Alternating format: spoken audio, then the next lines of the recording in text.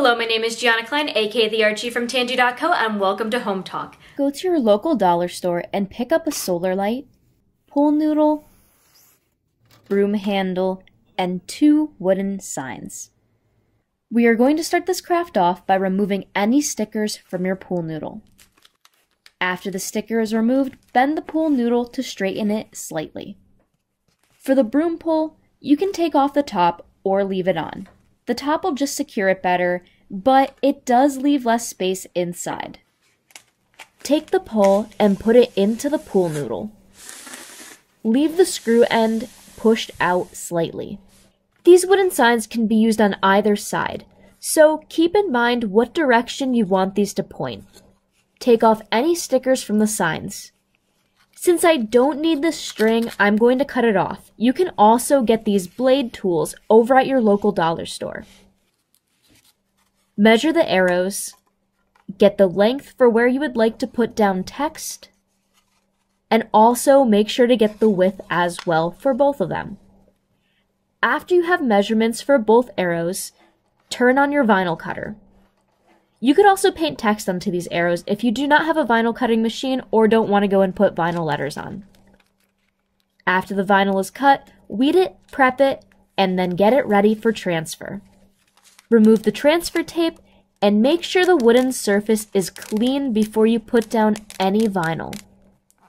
Press the vinyl down and peel the transfer tape on both arrows.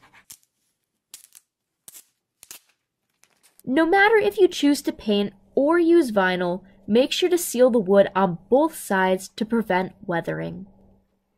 Use black spray paint on the pool noodle. You may have to go over it a few times and definitely make sure to do this outside in a well-ventilated area. Wait for the pool noodle to fully dry and apply glue to the light bottom.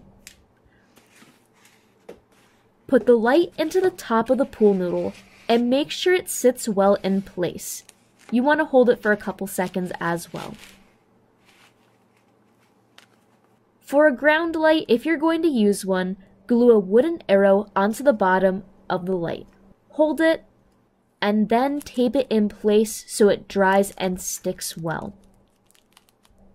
After the glue on your pool noodle is dry, take your wooden arrow and loop it backwards. Twist it around clockwise so the text is facing forward. Dig a hole outside and push the broomstick screw end into the ground. You can also actually screw this in place as well too to keep it in place better. Place any other lights that you have around the pole. Step back and look at your work. This light will help to point out this pesky step during both daytime and also nighttime. Thank you so much for watching. I will see you next time. Bye!